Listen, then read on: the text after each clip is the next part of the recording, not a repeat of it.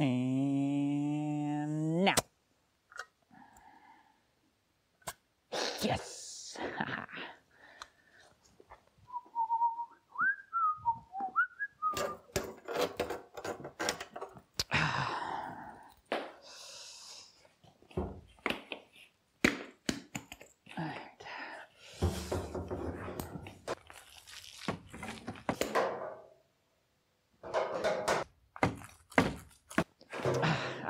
Gotcha.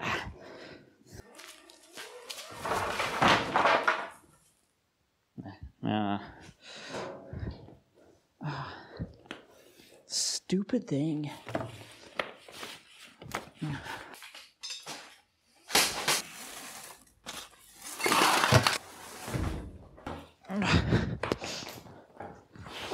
Oh, you son of a...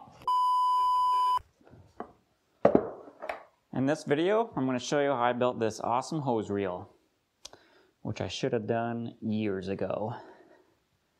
This project starts like most projects, by making a plan. I designed this hose reel on a computer first, which is beneficial for a few reasons. It allows me to work out the details of how everything fits together and works. This helps me reduce mistakes and avoids wasted materials. The other benefit is it allows me to share this design with others by making a step-by-step build plan that I can share with others, and more on this later if you're interested on making this reel yourself. I knew I wanted the reel to be made from plywood, have a handle for winding it up, and some sort of lock to keep it from unwinding by itself. The build of this reel can be divided into 3 parts. There's the reel, a housing, and a brake. The reel holds the hose and has an air supply through the middle, which doubles as the axle. The housing is just a couple of sides in the back that hold the reel, and the brake assembly keeps the reel from unwinding itself.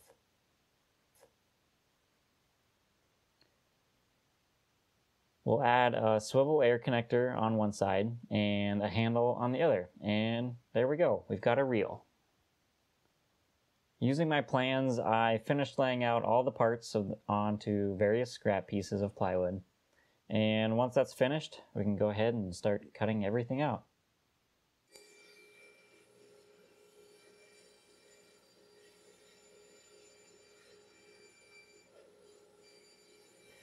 The reel sides need to be nice and round. There's a few methods to do this, but I went with first cutting out the circles on the bandsaw slightly oversized, and then trimming them to size using the router.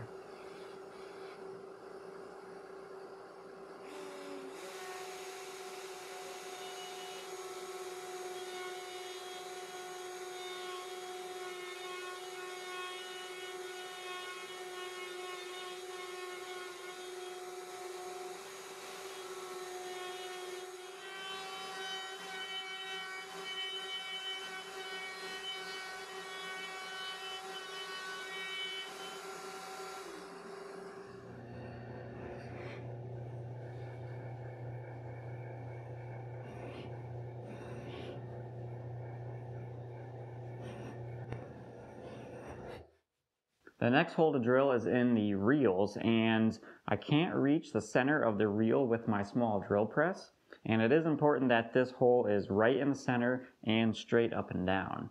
And so to drill it by hand, I've made this drilling guide from a scrap piece of wood. And I made this on the drill press by first drilling a 1/8 inch hole all the way through the scrap piece of wood. And then I lowered the bed and made sure the drill bit still lined up with the 1/8 inch hole. Then I swapped out for the much larger 9/16 drill bit that I'm using to drill the axles for the center of these parts. And then I drilled that hole about 3/4 of the way through the scrap piece of wood. That leaves me with this block with a large countersunk hole with the 9/16 diameter and a 1/8 inch hole through the center of it. I can now take my 1/8 inch drill bit and insert it into the 1/8 inch hole. And then I've got an 1/8 inch pilot hole in the center of this reel. That's the same drill bit that we used for routing the outside circle, and that will center our drilling guide right over the center of these reels. And then I'm going to use the holes that we already drilled for the dowels to insert a couple of clamps through, and that'll hold the drilling guide in place.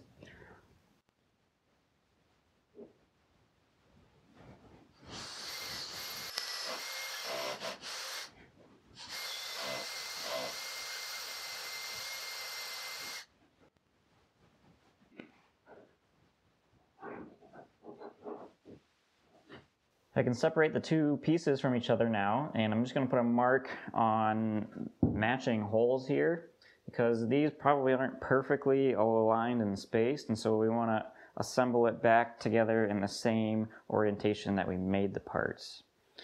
I'm going to go ahead and round over the edges with a router to make it a little bit smoother and nicer to touch, sand both sides, and then we'll be able to glue this reel together. I cut all of the dowels to the right length using the bandsaw, so I'm ready to glue up the two halves of the reel. Now, to make the assembly a little bit easier, I cut these two spacer blocks from some scrap wood, and they will just go in between the two reels, and they will keep the reels at the correct distance away from each other, and also make sure that they're parallel to each other, and that should help keep the reel running smoothly without any wobble after it's all glued together.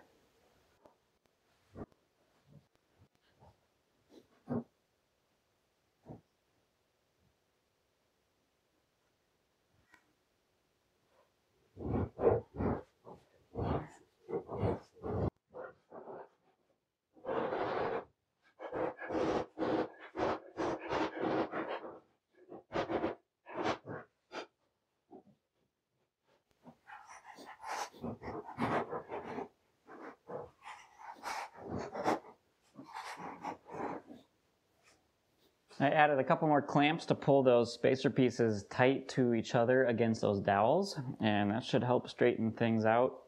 And checking it with a square, it looks pretty good. It's touching the square on both top and bottom reels.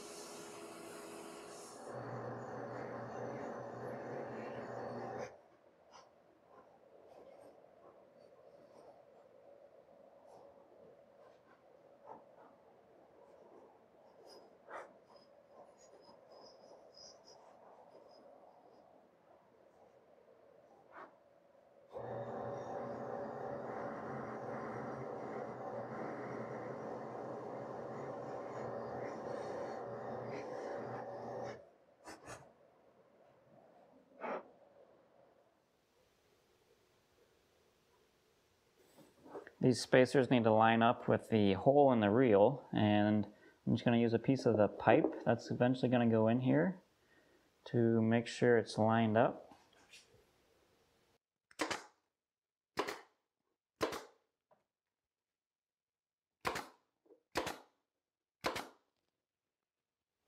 Now that the reel is put together, we can go ahead and work on the first sections of pipe for this project.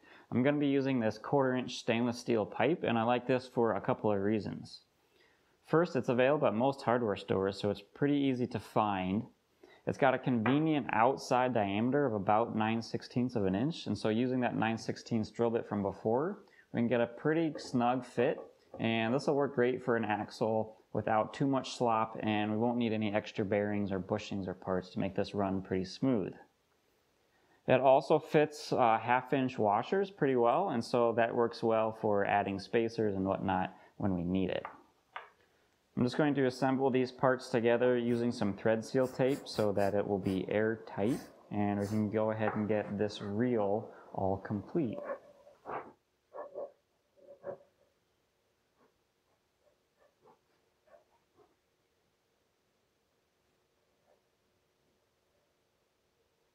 I'll be able to tighten this better once I get the other pipe pieces connected. So for now, I'm just going to snug it up by hand. And then these small pipe clamps in the middle are going to keep the pipe from sliding back and forth. So I'm just going to set those where it's at right now and then move on to the next step.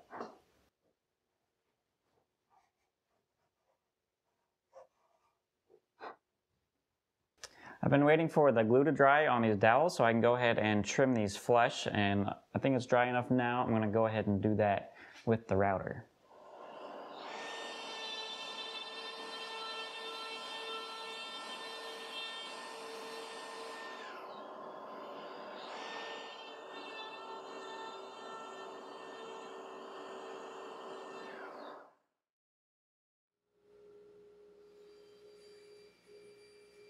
With the hose reel done, we can move on to the housing. The housing side pieces don't have to be perfect, so just a rough cut on the bandsaw, followed by some sanding, is good enough. What is important is that the axle hole is in the same spot on both sides, so that hole was drilled with both pieces still screwed together.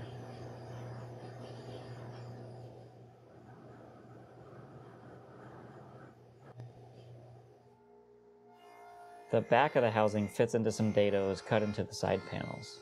I did this with a dado blade, but you could obviously do this with a router too. Besides the two sides of the housing, there's also the back of the housing, which is just this rectangular piece with a single hole in it.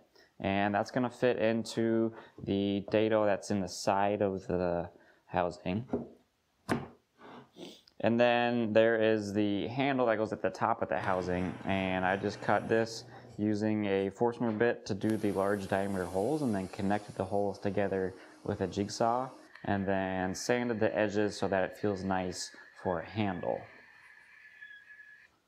I'm going to add a single washer on either side of the reel to keep the friction down.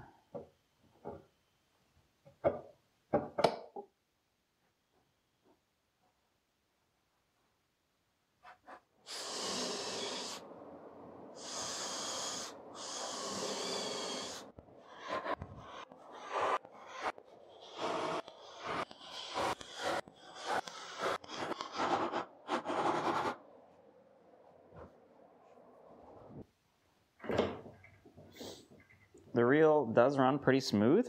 I'm pretty happy with how easy it is to turn.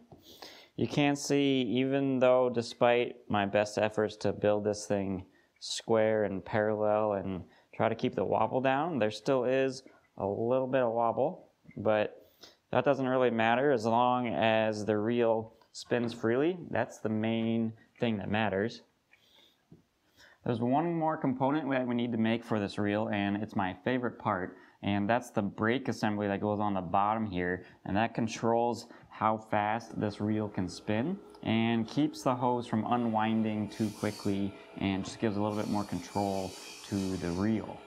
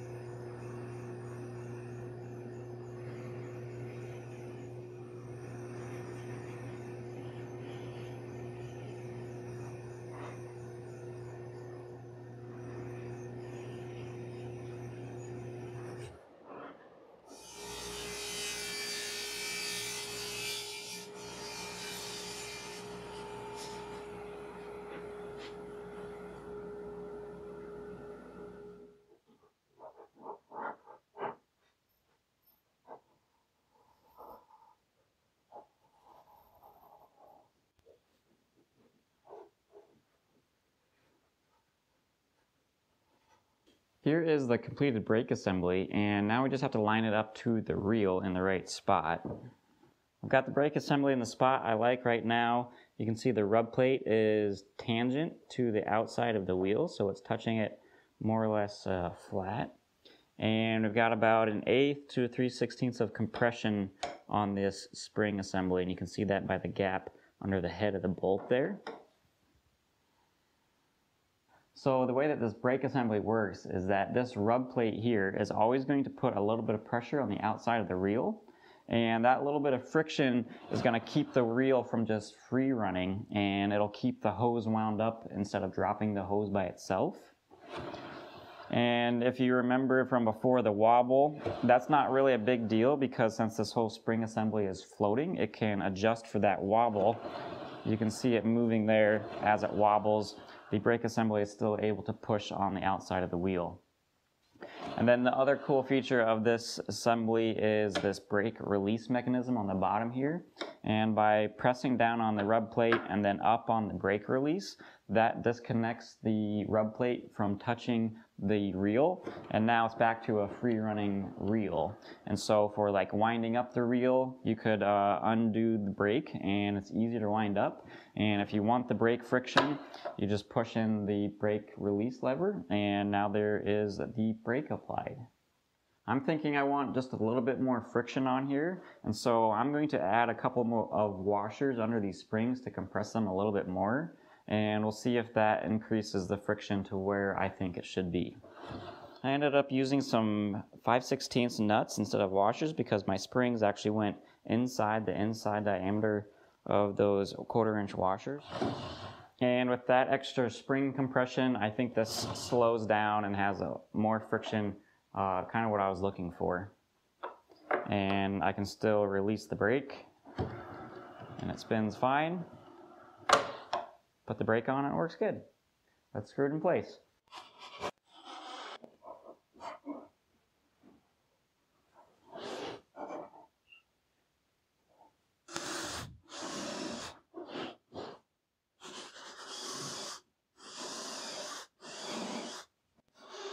This hose reel has one more feature, and that's a French cleat on the back to hang it on the wall and make it easily removable. So we'll attach one portion of the cleat on the top. The wall portion of the cleat has a T-nut buried in the bottom, and that's so that we can secure the hose reel to the cleat. And that'll make for an easy way to take it on and off the wall.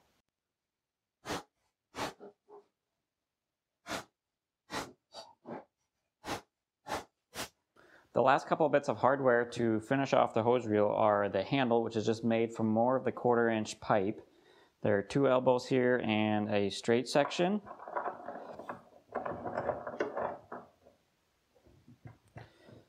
And then for the knob, this is just another circle cut out of the same plywood, and another straight piece of pipe and an end cap, and a couple of washers make up the knob.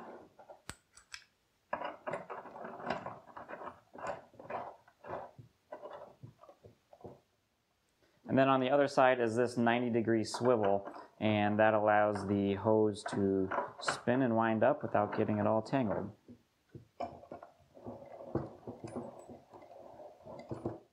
The hose reel is finally finished, and I'm ready to put a hose on here and wind it up. But before I do that, I like to finish all of my projects with either some kind of paint or polyurethane to protect them and keep them looking good over time. And so off camera, I will go ahead and finish this all up and make it look pretty, and I'll bring you back when it's all done. Dun, dun, dun, dun.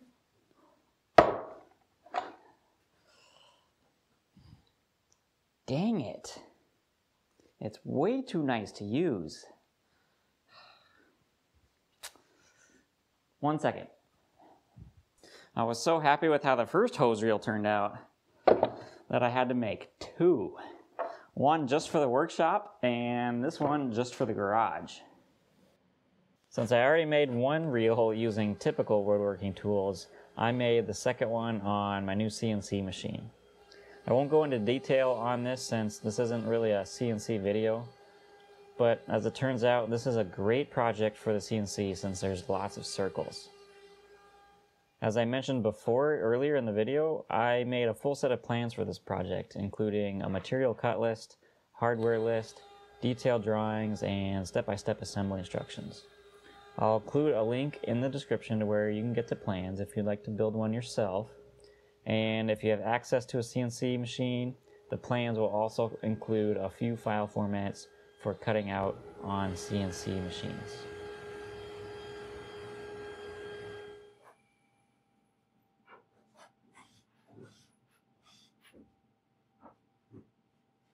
I'm going to hang my new hose reel right underneath my mini dust collector, and I've got the French cleat attached to the wall here. It's high enough on the wall that I shouldn't run into it, but it's not too high that I can't reach the handle. And if you remember from before, there's a T-nut buried in the French cleat, and that's for a star knob to lock this in place. I, of course, 3D printed this knob, but it's similar to what you can buy in the stores. And by screwing that into the T-nut, that will lock the hose reel to the French cleat and keep me from accidentally bumping it and knocking it off the wall, because that would suck.